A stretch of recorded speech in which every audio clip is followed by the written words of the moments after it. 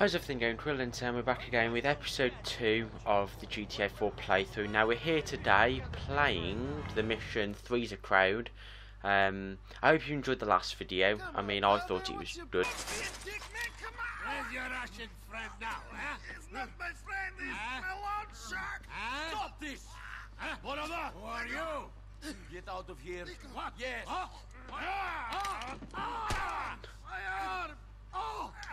So basically, in this you find out that Roman is actually needing to owe some money to a loan shark.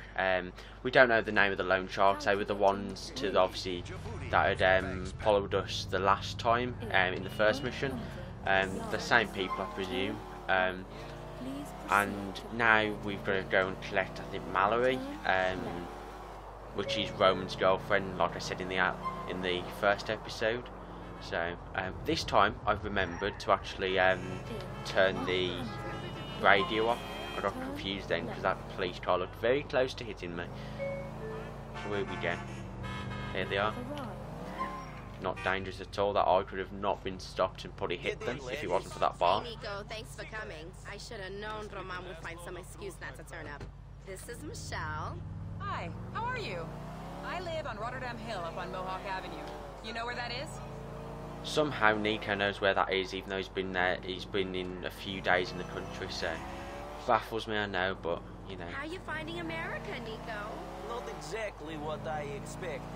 Nico, you know what? You need someone to show you a good time. Michelle, how about you? Valerie, stop it. Come on, you guys. You're both single. You're adults. Take a number, Nico. Hey, I'd like to see you again, Nico. You look like that kind of guy I want to get to know. You look like you just jumped off the boat, Nico. Handsome man like you should get some new threats. I think he looks fine the way he is. I don't think... Thanks for the lift, Nico. Yeah, thanks. Give me a call sometime. See you soon, Michelle. I've heard that cutscene too often, honestly. It's like I remember it so much, like... Well, anyway, that's a very short video. Or is it? Cousin, I dropped the Maybe girls not. off. The friend gave me her number, but I don't think Mallory likes my clothes so much. I know just the place for you. It's on Mohawk and Hall. Go and get something a bit more 21st century. To be fair, I did try and trick you by saying, is it? Because I actually kind of forgot. I thought that was it then. Because you saw I was going to win that video right there. You knew it. That was coming.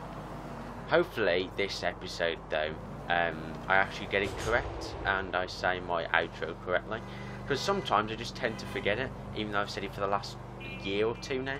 So, here we are anyway. We're going to go and get some clothes. Now, don't judge me because of the clothes I picked. Because that's what I would usually wear if I had to go to this store myself. Quick fact for you, for this, when I first played it, I thought you were able to rob this store, so I killed that woman there. And then I was like, why are you not... It said something about manning the register. I was like, okay, then I'll man the register. But then, until I got older and stuff, and played this more often, I realised, like, you know, if no one's there, you can't buy stuff. So, I don't know why I didn't think of this before, but, you know, it's quite funny. When you're young, you don't really think about it as much as you would now, for example.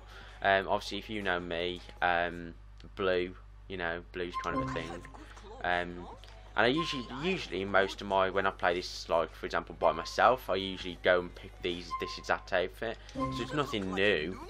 So, there you go anyway, we spent a lot of money. And this time, it is the end of the video. So I hope you enjoyed. If you did, please like, comment, and subscribe for more weekly content. See you guys,